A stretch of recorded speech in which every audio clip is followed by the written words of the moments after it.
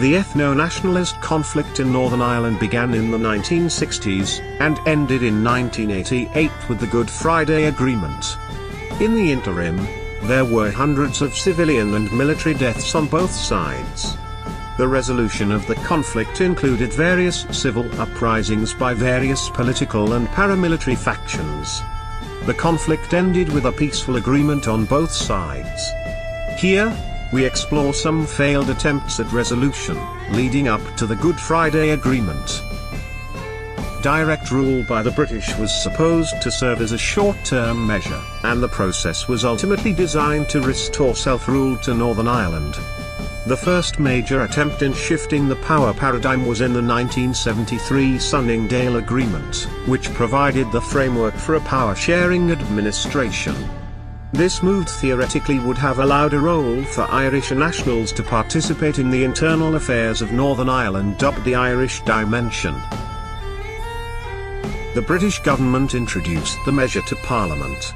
However, only 3 nationalist parties participated in the talks, while representatives of the extremes were unwelcome.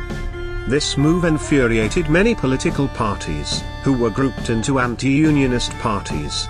Although the talks ultimately failed, Sunningdale was said to be the framework for the successful Good Friday Agreement nearly 25 years later. As post-Sunningdale violence escalated, successive UK governments ensured that any parties involved in the forthcoming peace process were legitimate and non-violent.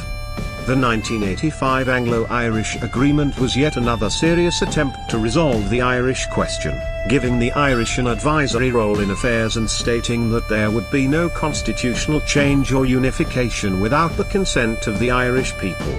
The proposal for a power-sharing government was rejected and alienated the Unionist community. The Irish Republican Army faced a series of splits and factions since the 1920s. The Provisional IRA, which emerged in December of 1969, was the biggest and most active paramilitary group that participated in the Troubles. The organisation was designated unlawful and a terrorist organisation in the UK, and an unlawful organisation in Ireland. In Northern Ireland, the IRA focused their efforts on the defence of Catholic areas, and began an offensive campaign in 1971. Sinn Féin, the political wing of the IRA, were opposed to the agreement. By the late 1970s, the party had grown in popularity and prominence. The election of a Republican hunger striker Bobby Sands showed the party that political involvement proved effective. After Sands' death in 1981, Sinn Féin adopted the Armalite and the ballot box strategy, enveloping both political and armed struggles against the British. Here the IRA continued the armed struggle while Sinn Féin fought on the grounds of political change. The IRA's announcement of a ceasefire in 1994 began the successful peace process across the factions to end the Troubles.